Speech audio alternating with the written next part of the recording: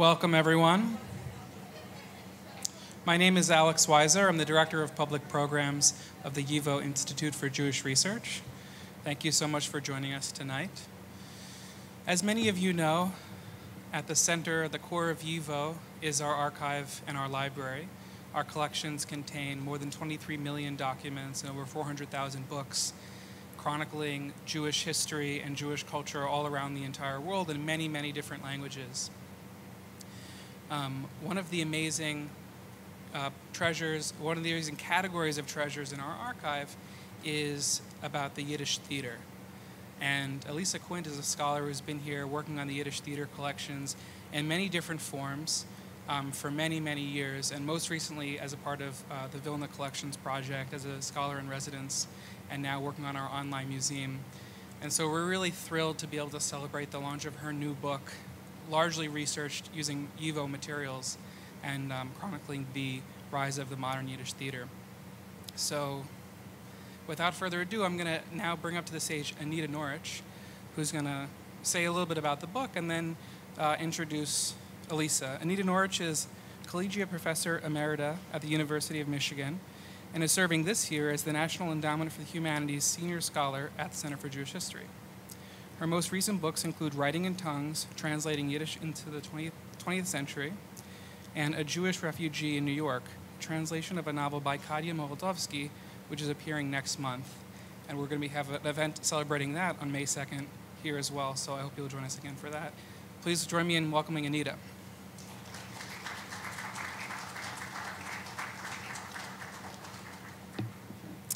Actually, it's appearing tomorrow. They moved it up. What happened? Thank you. I am really delighted to introduce Alyssa Quint, who, as you heard, is the senior scholar of YIVO's online museum. In addition to other projects, she's working on a much-anticipated 2-volume anthology entitled Women on the Yiddish Stage, which will be out next year. I also have the pleasure of introducing her excellent book, Analyzing the Rise of the Modern Yiddish Theater. My own work of late has been in and about translation of Yiddish, and it has been guided by a desire to make sense of an assertion by the great cultural critic George Steiner. Steiner reminds us, and I quote, that translation into a world language can make a general force of texts written in a local language, end quote. More than that, he goes on to claim that translation can illuminate, compelling the original, as it were, into reluctant clarity. I think that if we substitute the word theater for the word translation, we begin to get a sense of what Alyssa's book accomplishes. Putting stories and characters in front of an audience, theater makes a general force of texts written in Yiddish. It illuminates, compelling words on a page into some sort of clarity on a stage. Several things are made clear in this book. The truly cosmopolitan nature of the early Yiddish theater is one of them, as is the fact that Yiddish cultural production must always be considered in its multicultural, multilingual context. The audience for early Yiddish theater in Eastern Europe was varied.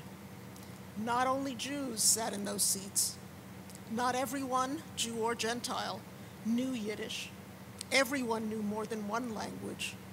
Men played women's parts until women forcefully entered the scene, literally.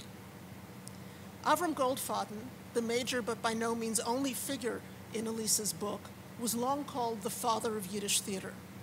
He was, rather like New York's Ab Khan of the Forwarts, a peremptory, often irascible boss whose actors were none too fond of him.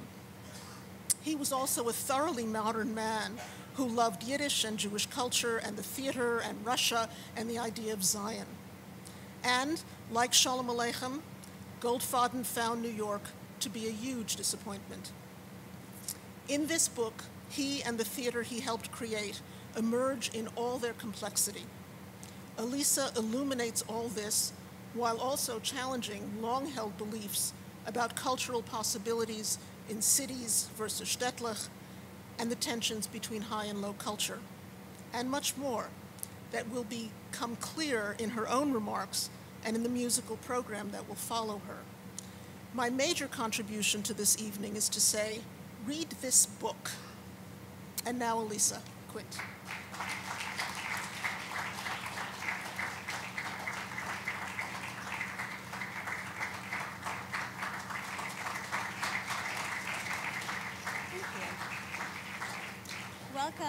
Welcome everyone to the YIVO, and thank you very much, colleagues and friends and family, for making the effort to be here tonight. I want to thank Jonathan Brent and YIVO's board of directors for supporting my work and for facilitating such an exceptional staff and community here at the YIVO. I'm fortunate to work with a group of supportive and talented colleagues who have also become close friends. Tonight I'll single out YIVO's Director of Programming, Alex Weiser, who's also a talented composer, and without whom I could not have arranged this program, and especially the music for this program, since existing arrangements were so archaic as to make them unusable. So thank you, Alex, for all you do. And thanks to Anita, whose presence at the center is truly the gift that keeps on giving, both in terms of her expertise and scholarship and her warmth and her collegiality. When I was mostly a stay-at-home mom during the years following the defense of my dissertation, I got an email from Jeff Edelstein, then the managing editor of the YIVO Encyclopedia. He wanted to know if I would be interested in writing entries for the encyclopedia. One on the social conduct of Jews in Eastern Europe, and a second one on hygiene and self-grooming of the Jews in Eastern Europe.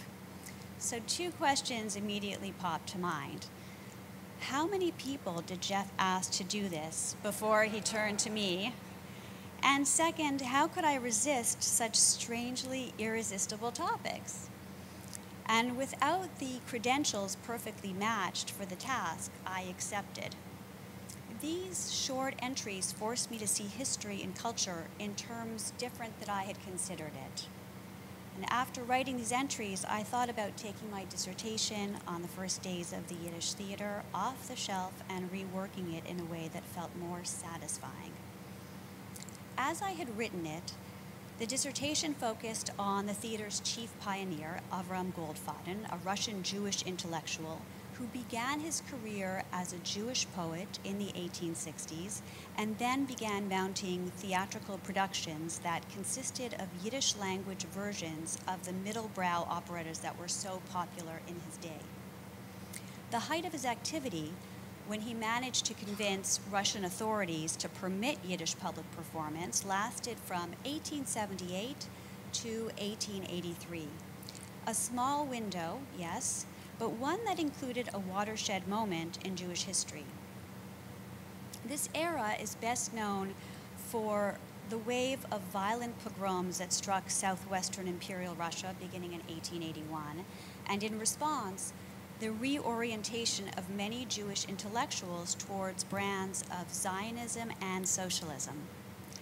But this turn in Jewish politics in particular, and the vigorous intellectual life pursued by so many of Goldfaden's peers, did not provide the theater's rise with great explanatory power. And it did not reflect the culture that Goldfaden carefully crafted around him. Even writing about their lives from points much later, no self-identified Yiddish actor of this period could care less about politics or ideology. Considering the question of social conduct as a category in and of itself prodded me to reconstruct aspects of the Yiddish theater's rise that I had not noticed before. Their cultural awakening happened less in the minds of these actors than in how they perceived themselves through the eyes of others, whom they could imitate, their social conduct and changing habits of self-grooming, and how these were tools of self-promotion for them. For whom do I toil was not their burning question. Rather, they wondered, how can I inhabit my character and how much do I have to pay off the municipal authorities to perform? Actors who emerged even from the humblest of circumstances remade themselves with a good shave, a short jacket, and performance, both on and off the stage. There's something ironic about writing history. In order to know everything you need to, you engage and immerse yourself in the work of previous historians, but then you need to betray it. You need to pry your head loose enough from it to reimagine a different gloss on the same events. In many ways, I wrote this book on the shoulders of historians who wrote during the interwar period. They wrote in Yiddish in the Soviet Union, Poland, and the United States. They were giants of Yiddish cultural history, and more or less they shared a common angle on Goldfaden and the Yiddish theater. But there are inconsistencies in their story that I first noticed in geographic terms. These historians attributed the Yiddish theater's momentum to the creative energy of the Yiddish-speaking masses, who, according to them, were both Goldfaden's first audiences and his first actors. And these rough-hewn actors drew on their vernacular performance traditions as wedding jesters or as synagogue choristers that Goldfaden then harnessed so expertly for his stage. But on the other hand, when I pored over their footnotes, these historians continually quoted the Russian language press, newspapers in St. Petersburg and Moscow and Odessa. Why would a kind of shtetl-bound culture claim coverage by a city press? Digging into other works of history helped me distance myself from these inherited paradigms, and one idea in particular from a Russian historian was helpful. In his work on social class in the 19th century, he began with the following question: what if the Russian Revolution of 1917 had failed? This question opened his eyes to a different picture of the 19th century. It illuminated for him a rising middle class and a growing capitalist economy that was there but had been neglected by historians for a narrative that made sense of the revolution. In other words, when we take an event, here, the revolution, we look for what led to it, and we don't see what was just as much there, but exerted less influence over time. I am not suggesting, at least beyond the confines of this auditorium, that the Yiddish theater is as historically momentous as the Russian Revolution, but I did ask myself, what if the Yiddish theater had never happened? What if the Tsar had never issued permission enough, even for this small window of time? And the answer? If Jews had no Yiddish theater to go to, they would have gone, and did go, to theater in other languages. As I discuss in my book, in cities throughout much of the century, they visited all theater on offer, which was mostly state-subsidized Russian language theater, as well as operetta in Italian and German and French. When Goldfaden hits the scene and Yiddish theater emerges, it quickly begins to compete with these subsidized companies. In Odessa, for instance, the resident city of the Yiddish theater, a Yiddish theater troupe played regularly at the Mariinsky Theater, which was at the time the largest theatrical venue in the city. No matter the language in which a given troupe performed, the audience for it was roughly the same. And so Jews and non-Jews visited the Yiddish theater as they did theater in other languages. What's more, the theater did not flow from the shtetlich, from hermetically sealed bastions of Jewish folk culture, despite what the Soviet historians would have us believe. Yiddish theater was a product of the city, of multilingual sophisticates, educated men like Goldfaden, and many who modeled themselves on him and could fake it until they could make it. And these theater companies tried with some success to make it in Moscow and St. Petersburg. Cities still highly restricted to Jewish residents. So they were reviewed by St. Petersburg newspapers because they played St. Petersburg. Uncomfortable with the bourgeois character of these venues, left-leaning historians of the interwar period chose not to emphasize this. They also avoided the language in which the Russian press would refer to them, Jewish entrepreneurial troops. It referred to them as such because they were self-financed, and in order to survive, they needed to find a middle-class audience who could afford tickets. A predominantly working-class audience would have spelled financial ruin. Some of the more upright Jewish observers of Yiddish theater complained about it, how embarrassing it was, especially before the eyes of non-Jews. But again, when you look beyond the expressions of shame to the historical details in these complaining reviews, they are evidence that a good segment of the Yiddish theater audience was not Jewish and also included substantial numbers of Jews who did not speak Yiddish or did not claim Yiddish as their mother tongue. This makes sense of something that the legendary actor Jacob Adler wrote in his memoirs about his first taste of celebrity during these early days. He writes, "They pointed at us on the street and called out Yevreysky aktyori." He quotes his fans in the Russian they were speaking, although he wrote his memoirs in Yiddish. One more thing before we move to the musical portion of the evening, this time about the theater's rise as an institution. The Tsar's band came 5 years into the life of the Yiddish public performance in 1883, by which time there were about 8 Yiddish troupes operating throughout the empire. And the band killed the theater in the empire for a good long time. And this is sad, but for a historian, it's an opportunity. What's remarkable? It demonstrates that these 5 years give Yiddish theater enough institutional momentum to remain intact. The Yiddish theater landscape is littered with false starts, one-off performances that were shut down or just were not able to scale up. Previous historians of the theater meticulously documented each one of these fascinating moments in short articles or annotated documents with very charming titles. One goes, "Is der Yiddish Theater geboren geworden in Odessa, Yas, or Constantinople?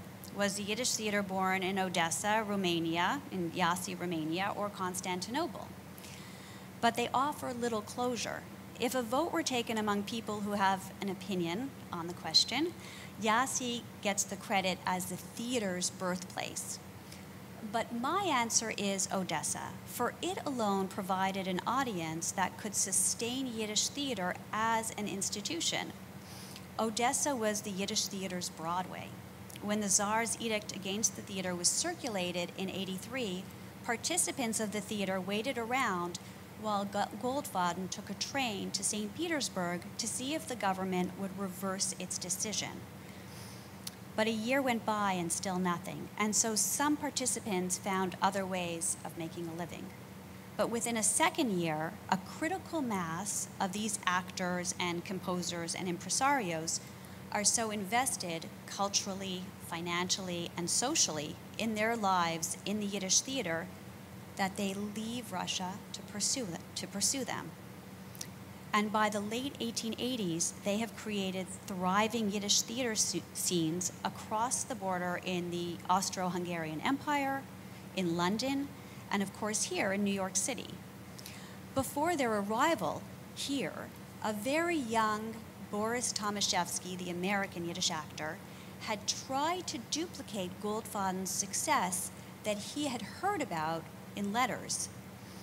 But Yiddish theater only took off when this wave of exiles reached American shores, with a canon of 30 operettas, not yet published, but memorized by actors or in manuscript form, and a lot of these are up in our archives. And with this, the Yiddish theater can take root here in America, where its influence is imprinted most indelibly on the culture of its host country.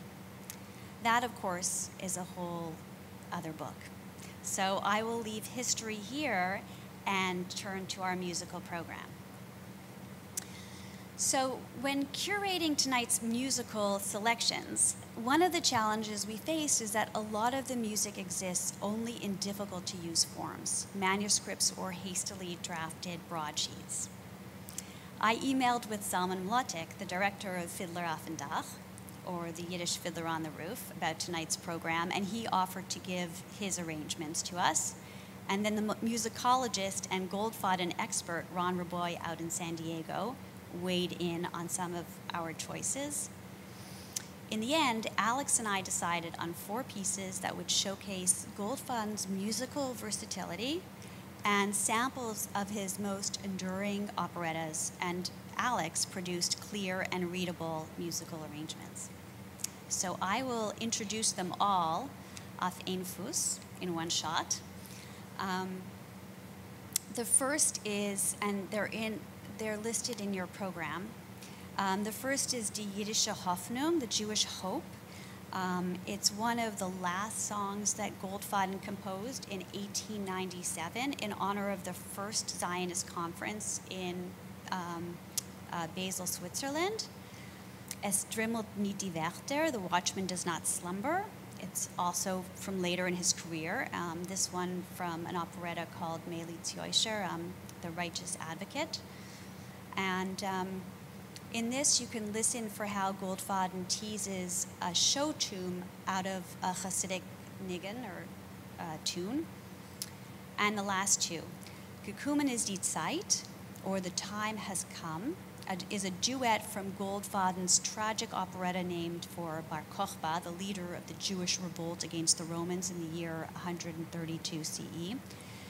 In case anyone has noticed, all of these are examples so far that might refute the idea that Goldfaden was not politically engaged. But in this case, for instance, because this does come from this time period that I look at most closely, Goldfaden depicts Bar Kokhba as short-sighted, and he endangers his people, creates the circumstances of his lover Dina's death, and dies himself in a bloody battle in the operetta's final scene.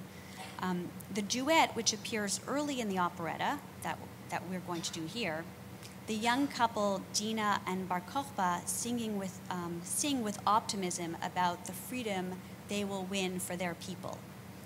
And the final piece is Die Schwur, or The Oath, and it's from another of Goldfaden's operettas set in post-biblical Israel, Shulamis. This is his most famous operetta.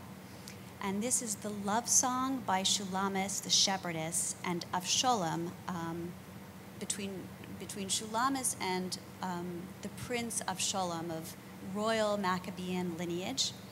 And they have met by chance in the desert, and they fall in love, and they pledge to marry after Avsholem returns from his obligatory pilgrimage to the temple in Jerusalem.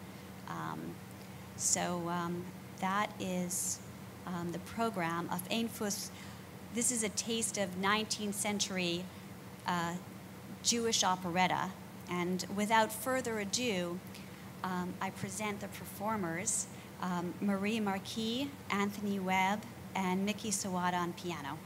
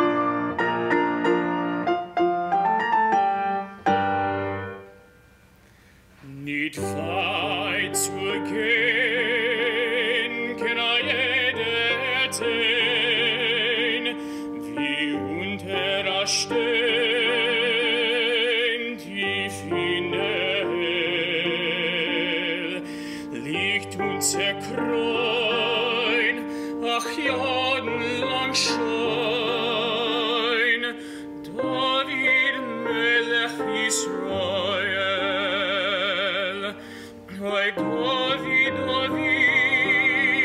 steh auf und den Schlaf. Getreue Pastor, sag, was ist du gone?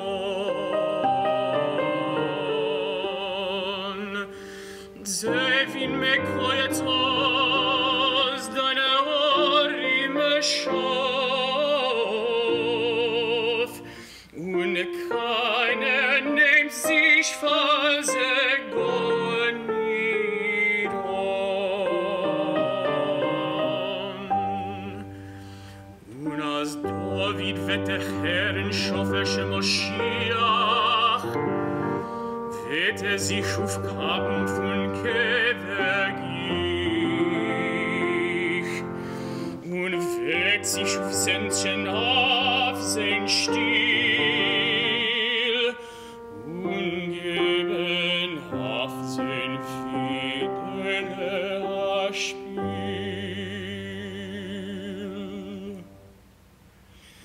Und in dem Moment, wenn ihn fliehen hört, von vielen Musikanten, a jeder Jid wird singen ein Lied von die liebenden Bekannten. Der Greisier Jam wird sich schön halten keim und zuschocken mit die Bettlach. Und der grüne Wald wird sich aufklappen bald und zu fisken mit die Blättlach. Und David wird schieben auf sein Fiedele und wird singen auf das Liedele. Und David wird spielen auf sein Fiedele und wird singen auf das Liedele. Israelik ist noch mit verloren, Jorik wird jetzt geboren. Singt mit mir auf dem Schirr zu dem lebendigen Gott. Gott singt mit mir auf dem Schirr zu dem lebendigen Gott.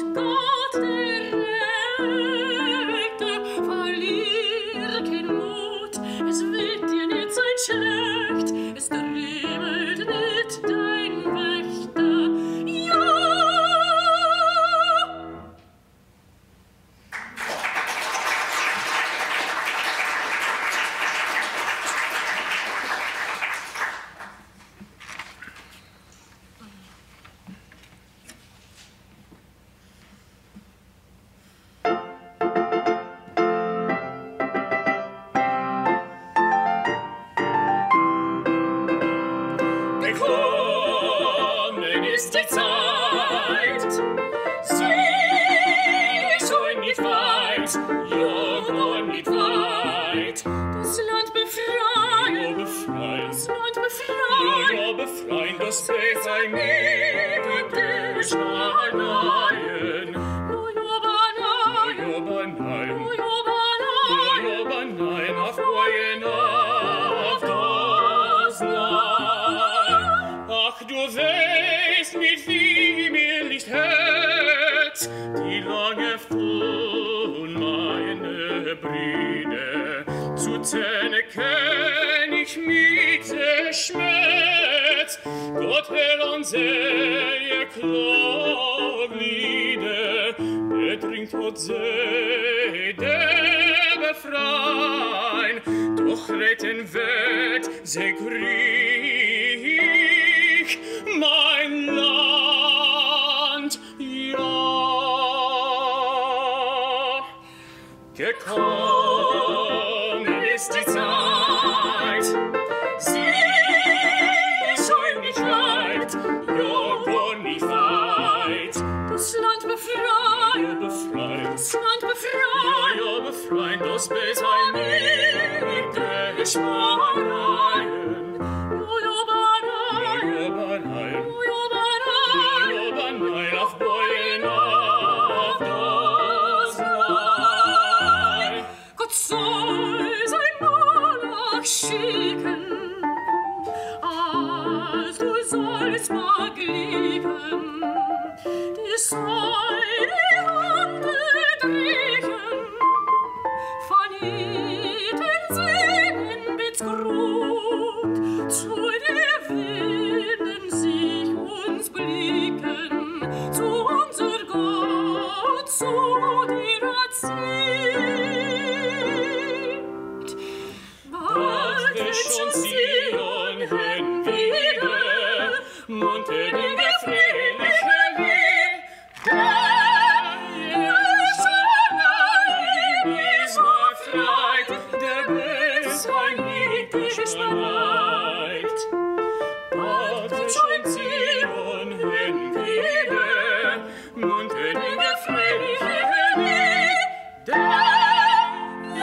Schwanein ist befreit, der Besein mit geschneit. Nur mit Mund, Kraft und Blut sich bestreben, unser ganzer treuen Glanz aufzugeben. Nur mit Mund, Kraft und Blut sich bestreben, unser ganzer treuen Glanz aufzugeben. Jo, jo, jo, jo, jo, jo, jo, jo.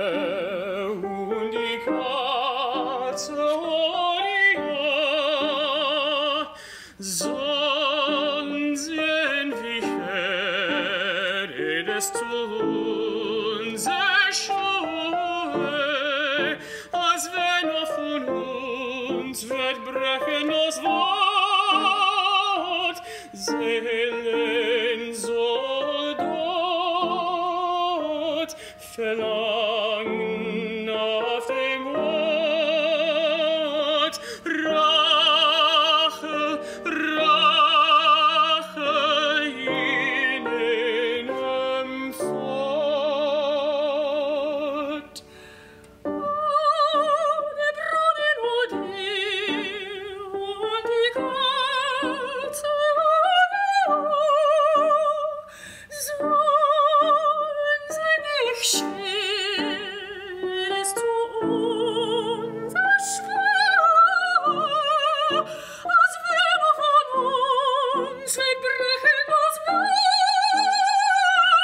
Ist